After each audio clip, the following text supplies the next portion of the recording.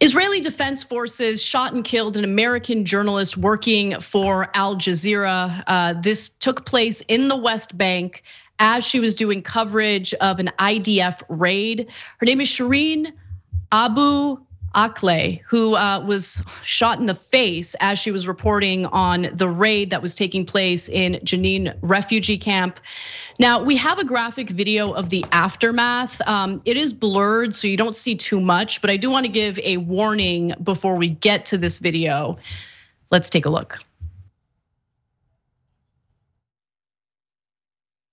Video released by Al Jazeera shows the moments after Shireen Abu Akleh was shot in the face.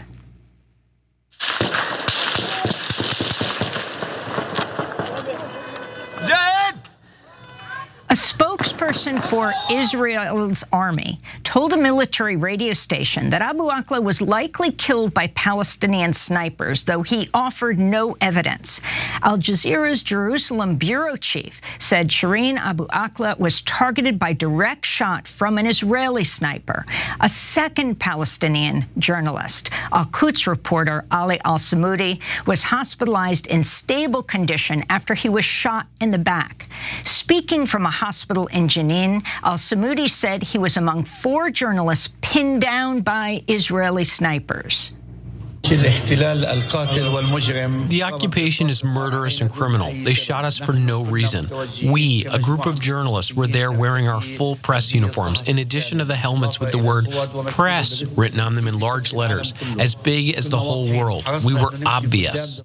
Now, despite what the journalists are saying, Israel is refusing to take responsibility, saying that it was unclear who was responsible, calling it premature and irresponsible to cast blame at this stage. Though I tend to believe the journalists who are on the ground and what they've experienced. If we're wrong about this, we will correct the record. But so far, the Israeli forces, as Democracy Now! Noted in their reporting, have provided no evidence to indicate that the journalists were targeted by Palestinians. Now, who was she? Turns out that she was actually an incredibly brave reporter, especially given the fact that she's willing to put herself in danger to do reporting of conflict zones and areas within Israel. Now, the 51-year-old journalist became a household name, synonymous with Al Jazeera's coverage of life under occupation during her more than 2 decades reporting in Palestinian territories, including during the second Intifada, or uprising that killed thousands on both sides, most of them Palestinians, and we've seen that play out. You see the difference between the death tolls for Israelis versus Palestinians. Many of the individuals who end up dying on the Palestinian side end up being civilians because, as we've said a million times before, it is an asymmetrical war. You have the United States backing Israel with military funding. Under the Obama administration, Israel was given the Iron Dome that helps protect Israel from any type of missile strike coming from Palestinian territories. Now, although she was also a US citizen who often visited America in the summers, she lived and worked in East Jerusalem and the West Bank, where those who knew her said she felt most at home. A Palestinian Christian whose family was originally from Bethlehem. She was born and raised in Jerusalem. She leaves behind a brother and her parents. Now, she was fully aware of the risks associated with doing the work she was doing, but felt that it was important and was willing to put herself in harm's way to ensure that people had some facts from what was taking place on the ground. In an Al Jazeera video released last year, Abu Akleh recalled the scale of destruction and the feeling that death was at times just around the corner.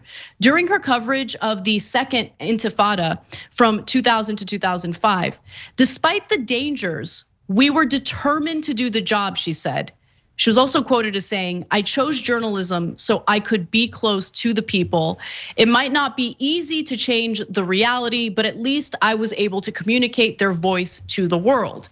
Now, why is it that I tend to believe the journalists on the ground who say that this was done by the IDF? Well, remember, a year ago, the news building in the Gaza Strip which had both the offices for the Associated Press and Al Jazeera, was targeted by the IDF. They blew it up, they destroyed it. And they got a little bit of backlash for it. They tried to use the same justifications for doing what they did. But clearly targeting journalists is a huge, huge problem. It is considered a war crime. It should be considered a war crime. And unfortunately, journalists from Al Jazeera have experienced some of this brutality. In fact, Al Jazeera posted this tweet today, noting Al Jazeera journalists killed on the front lines.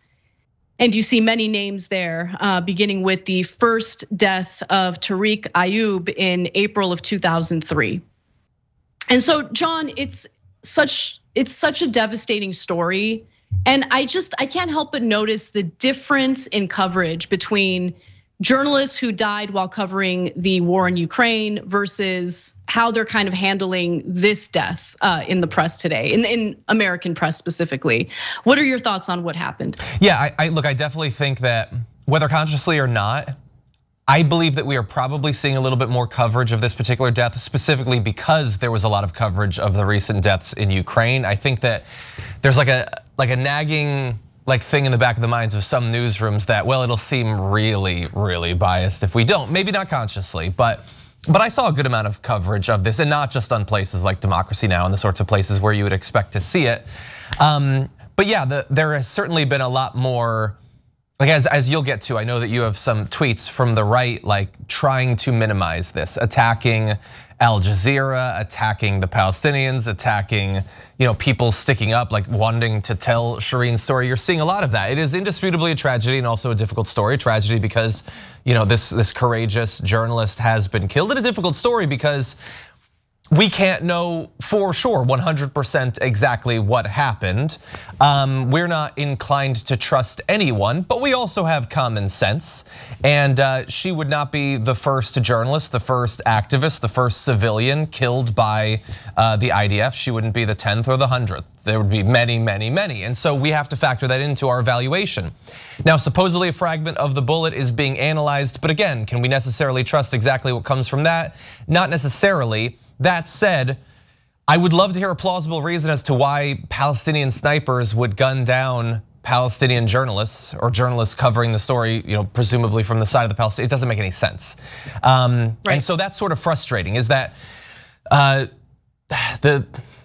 the people here domestically, stateside, who don't want this to be a big story because they don't want Israel to look bad. They don't have a problem with Israel being bad morally. They don't like it looking bad.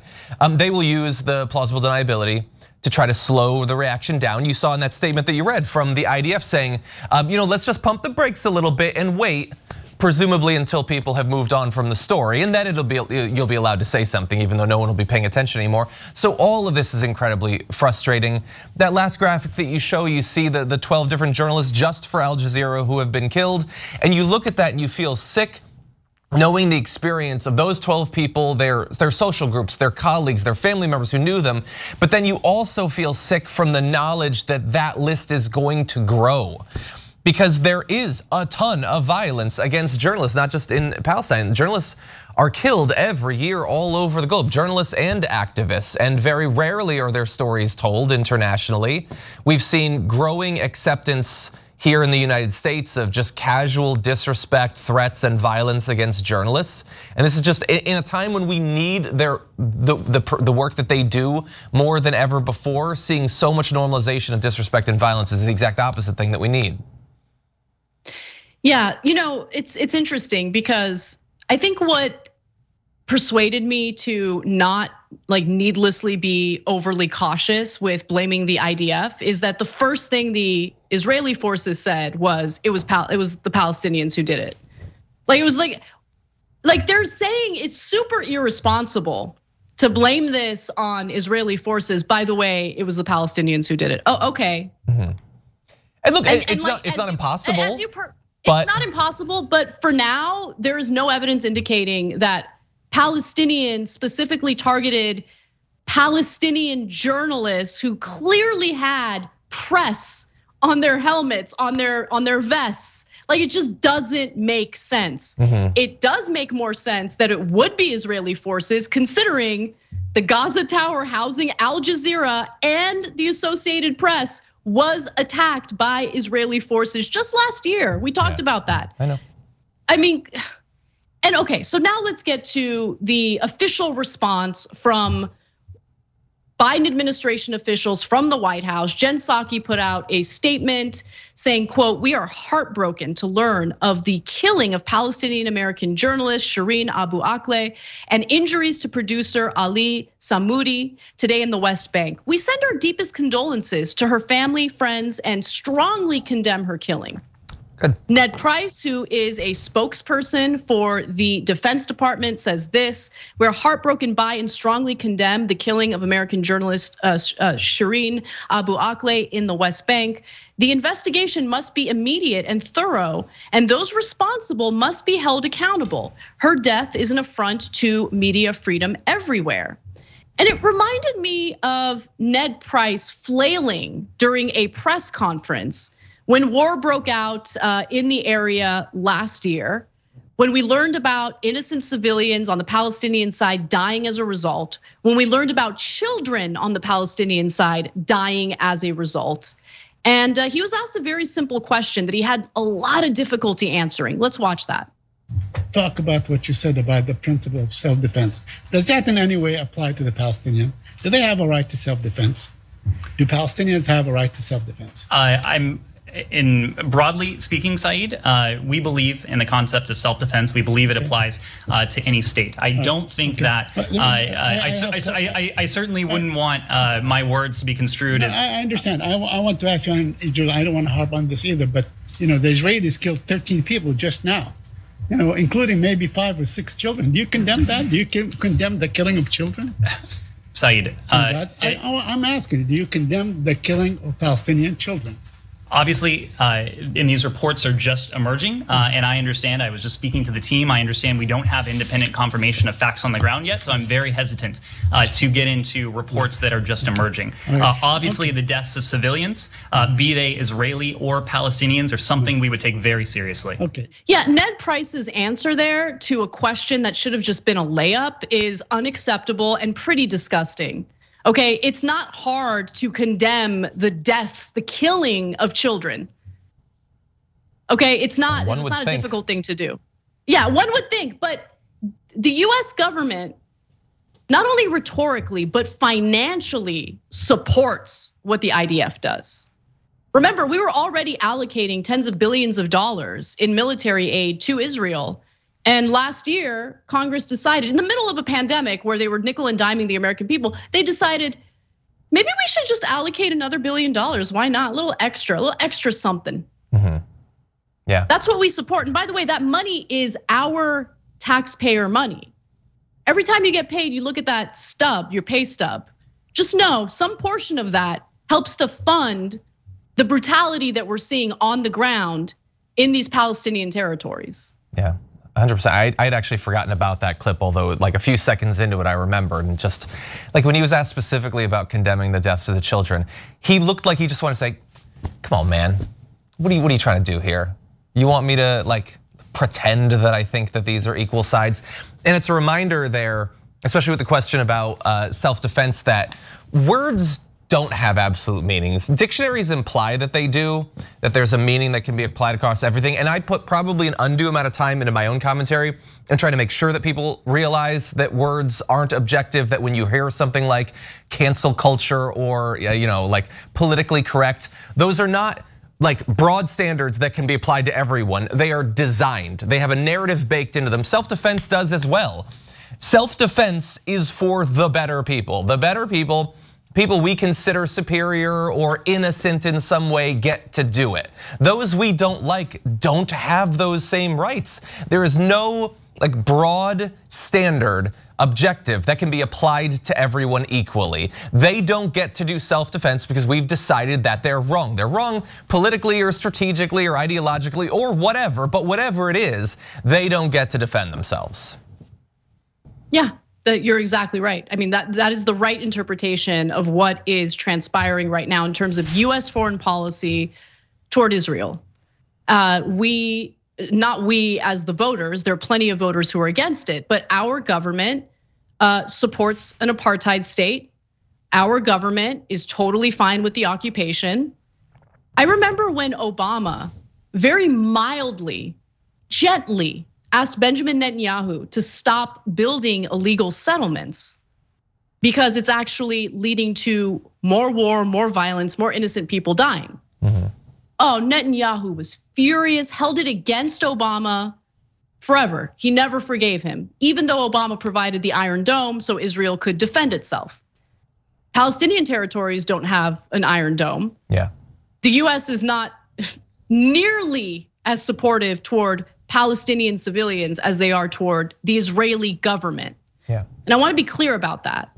It's about emboldening the Israeli government regardless of who is in charge. Doesn't matter how right-wing the Israeli government is. Doesn't matter how brutal the Israeli government is toward Palestinian civilians. We just have a blanket policy of supporting the Israeli government regardless of what they do. And I'm sorry, when we see our own people suffering in this country, and then we take a look at the military aid that's provided to Israel, knowing that they use that military aid in these ways, how do you not get furious about that? Thanks for watching The Young Turks, really appreciate it. Another way to show support is through YouTube memberships. You'll get to interact with us more. There's live chat emojis, badges. You've got emojis of me, Anna, John, JR. So those are super fun. But you also get playback of our exclusive member-only shows and specials right after they air. So all of that, all you gotta do is click that join button right underneath the video. Thank you.